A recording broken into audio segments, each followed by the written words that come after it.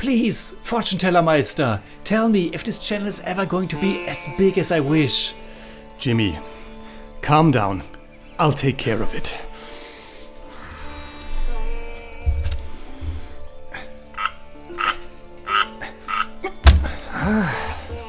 Yes.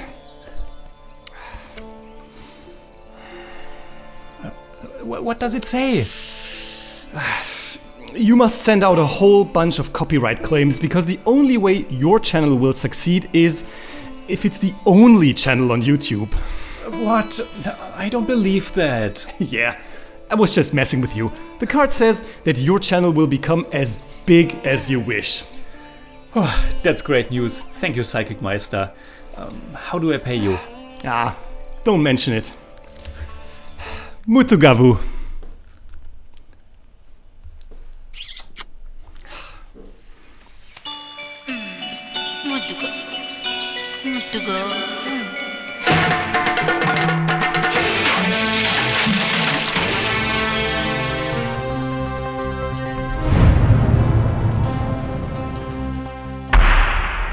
Servus Freunde, my name is Jimmy Cage. And I'm Deniz, the Buddymeister.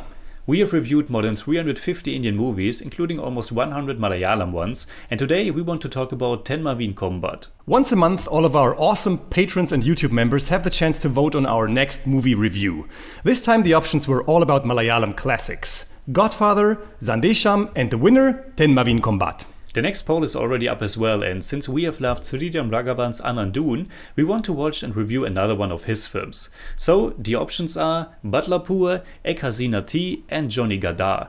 If you want to vote each month as well, all you have to do is become a patron at patreon.com/thejimmycage or a member here on YouTube. Thenmavin Kombath, which apparently translates to "on the branch of a honey-sweet mango tree," is a 1994 Malayalam language romantic comedy drama that was written and directed by Priyadarshan. It stars an all-star cast including Mohanlal, Nedumudi Venu, Shobana, Srinivasan and Kaviyur Ponnamma. It won 2 National Film Awards, Best Cinematography for KV Anand and Best Production Design for Sabu Cyril, as well as 5 Kerala State Film Awards. And it's the third Priyadarshan classic that's reviewed on this channel. We watched Chitram together, and I have also watched and reviewed Kalapani. Thenmavin Kombath was a huge success when it came out, and it's easy to see why it has become a beloved Malayalam classic. It has that nice mixture of chill comedy, lovely romance, some heavy melodrama, and even one big action brawl, and it features the already mentioned all-star cast. It also showcases beautiful locations, has a wonderful cinematography, and a few nice songs. So Jimmy, what did you think about this movie? Overall, I thought that it's a lovely film with some parts and elements that I really loved and some that are a bit lacking or just not really my cup of tea. As a whole, it was a charming good time. Of course, you kind of have to know what kind of movie this is and that it will be quite long and really slow paced with a story that's rather simple, but it has enough highlights to keep you entertained. And while it's not completely my kind of film, for that I just couldn't connect to the story enough, it was nevertheless quite lovely. How about you? Well, I didn't like it as much as you did. It's alright, a decent movie. I think for me, it's almost dividable into 2 parts or 3/3, because I really loved the first half or so, but after that the movie lost me. It became repetitive, almost a bit boring, and it drags out everything. But it, of course, has much to offer too. The cinematography, which like we said won a national award, is definitely one of the film's strong points. Even though the quality of our print was just okay, the movie looks really beautiful, and like we noticed in Chitram, filmmaker Priyadarshan is adding some nice cinematic touches, showing a particular strong moment multiple times, using strong focus shifts, creative camera angles, or just some beautiful lighting. The camera work also works hand in hand with the rural setting that without question must be very nostalgic for a Malayali audience, and for us it just delivers this wonderful atmosphere, especially during the parts where the movie becomes kind of a road movie, which reminds me that we should probably talk about the story. The story revolves around Manikyan, Krishnan and Katumbi, and the love triangle between them. Manikyan works for Krishnan and they're like brothers. And then there's also Apakala, a servant of Krishnan. He's a jealous swindler who has a rivalry with Manikyan. It's important to know that Manikyan and Kartumbi fall in love, but Krishnan, who thinks that they don't like each other, falls in love with Kartumbi as well. There are a lot of trials and tribulations in the story, and an important one is that Krishnan believes that Kartumbi has the same feelings he has. Like we have seen multiple times now, Thenmavin Kombath takes its time to introduce us to this world and these characters. And I really enjoyed that. We get to know the relationships and dynamics and just how life in that small village works. I agree, and it does it with ease and a pleasant feel-good factor. The movie's funny, it has a good drive, and you like these people.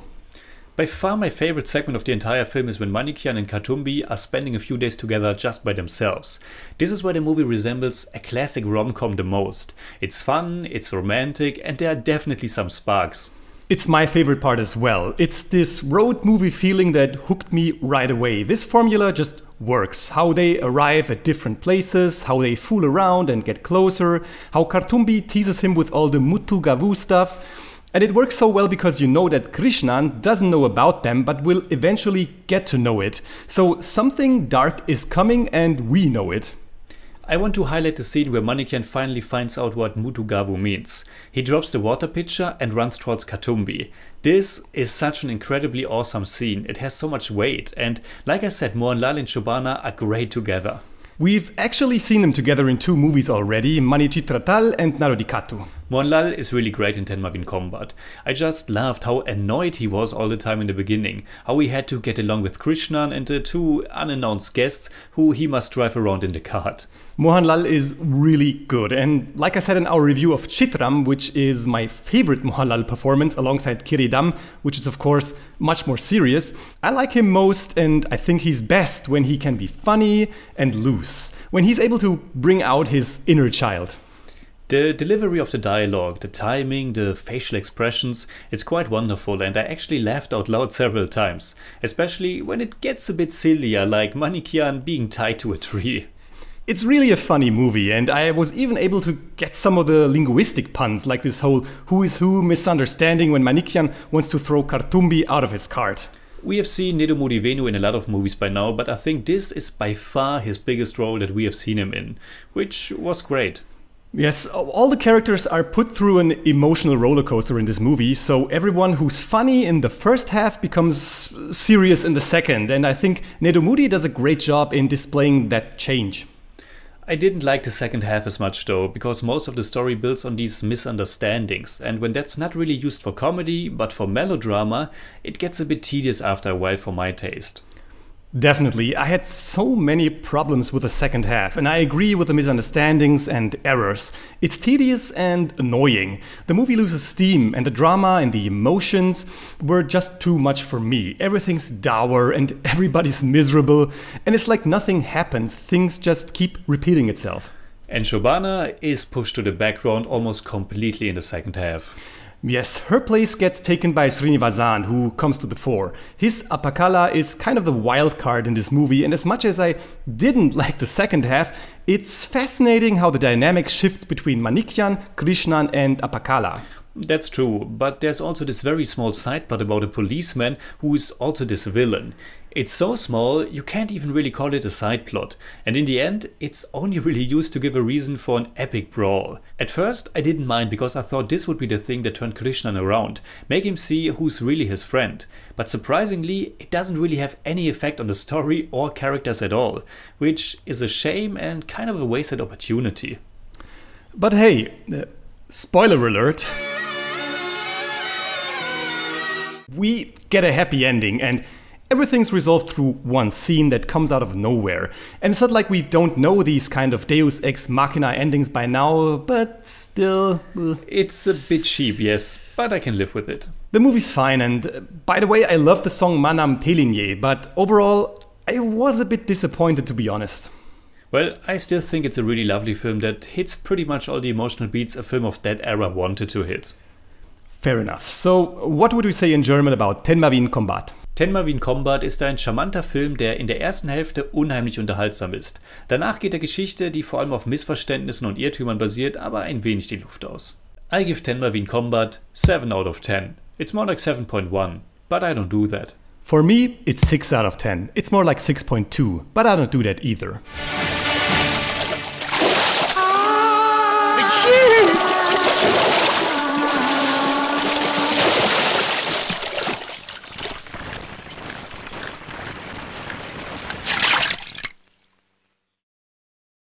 Did you know that the playback singer Sri Kumar, who also sings all the songs in Thenmavin Kombath, has sung over 35,000 songs for films in Malayalam, Tamil, Hindi, Kannada and Telugu? What? Didn't know that. Is that even possible? So, what are your thoughts about Thenmavin Kombath? Leave a comment. You can hit me up on Twitter, Instagram, Letterboxd and also on Patreon, simply at the Jimmy Cage. And you can hit me up on Twitter at the Buddymeister.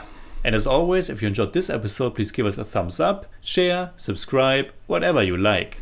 And make sure you hit that bell for all we have to tell.